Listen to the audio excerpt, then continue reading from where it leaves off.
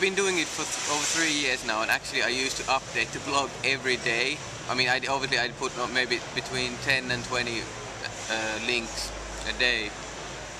But lately, I mean, I think it's last autumn I can kind of realize that I don't need to do it every day, and also I need to concentrate more on my own photography, because I want to, you know, I'm still in the very early stages of my own photography career.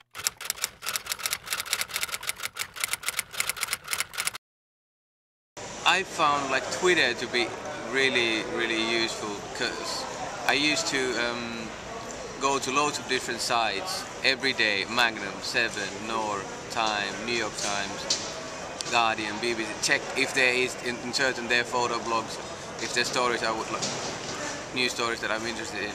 But now actually I would say I find like 90% of the stuff that I share on the blog through Twitter. So what I usually do, I just check my timeline on Twitter every day, or in the evening I just go through the whole day backwards, and then I keep kind of marking the ones that I like, and then I then take time later to go through them all and then and see which ones I eventually put on the blog. I had a couple of friends, and then we were always changing links. I found this on the Photo8, I found this amazing multimedia Magnum site or whatever, and then I started putting it online, because I thought, you know, my friends could go there, and then I could also use that for myself, really. I didn't plan it. I mean, I didn't at the time envision that it could be a thing. Actually, the loads of now it's like over 30,000 visits a month. It's crazy how to realize actually that some of my heroes actually are following the blog and looking at it. Definitely, I think the biggest education for myself has been looking at this immense amount of photography. I think I've learned the most by looking at other people's work, and when I continuously do that every day, I continue learning. I used to work in a library when I was doing photography, and actually I didn't have much to do. I had this kind of funny Saturday shift that I was there kind of guarding the university library. But that was a library where we had all the photography books, so I spent all my days that was great. Looking at these books, and I even asked the university to order certain books that I wanted. And then, unfortunately, I don't have that same access to photography books anymore, because I'm not in the university. But I keep learning by looking at all this incredible photography that's out there. One obvious answer is James Nachtwey. I mean, he was one of the. I mean, everybody loves him, I think, and he was one of the reasons why I became really interested in photojournalism in the first place, because I was studying politics and international relations, and I had been taking photos just for myself on holidays and all that. But one of my friends showed me the war photography movie, and that really kind of gave me, yeah, it really impressed me. And then I only then I was in my last year on the BA Politics and International Relations course, and I then actually when I was thinking, like, I'm going to graduate this summer, what am I going to do with my life? And then actually I started considering photography as what I want to do, and then I think James Nachtwey was one of the inspirations there. But I think overall, I love photographers who kind of keep the post-production to minimum.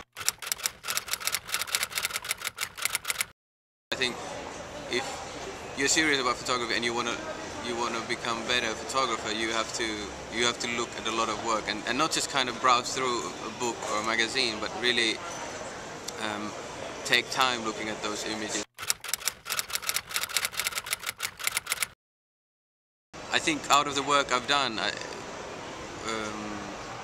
the one project that I've loved the most, I think, was when I was still studying in Swansea. I went to Sierra Leone for Finnish Refugee Council, it's an NGO helping internally displaced people in post-conflict countries, and I was there traveling for 1 month and really immersed myself in the work. I think it's a great idea. I saw it's Kickstarter. I think we need new ways of funding for quality photojournalism, and it's quite incredible the amount of money. Even Emphas.is was, I think, launched like just over a week ago, and I think $15,000. Yesterday I saw this. I think it was even $20,000. Yeah, like probably 8 days or something like this. Incredible. So I think it's great. But I'm a bit skeptical as to how will it work in long term. Like, will people still be interested in Emphas.is? Obviously. Why?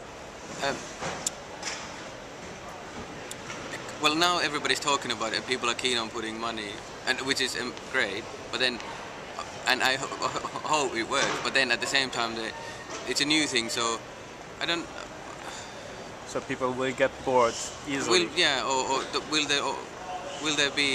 Will people be eager?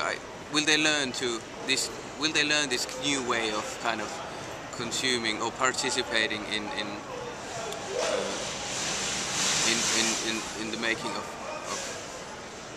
quality photojournalism? I mean, it's hard to pinpoint why I'm so skeptical, and I don't want to sound like negative, too negative about it. But we'll see. But I think the first few months, it seems like it seemed very promising.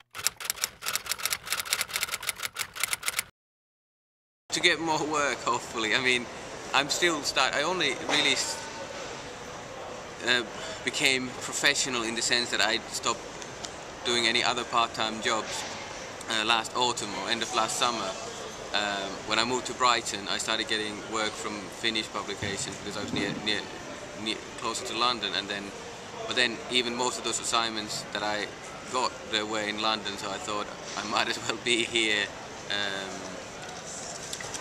so that hopefully that would make me even more assignable, is that a word? And it's looking promising now, and obviously I haven't really broken into the UK media market, so I'm hoping that being in London I can get to kind of network better, meet people, and hopefully also start getting work from UK publications and other international publications. I've now been in London just over a week, and I've spent like most of my days just emailing everybody or calling people like I'm here, and hopefully it'll pick up. I'm in town. I'm in town, yeah, exactly, because I know, there must be thousands of photographers in London. Yeah.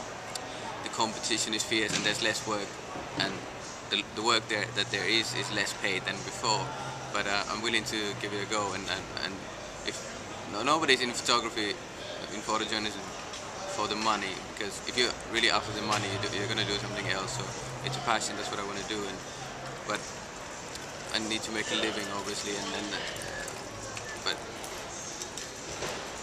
I'm very optimistic and hopeful, and it's looking good already, looking better than in being in Brighton. So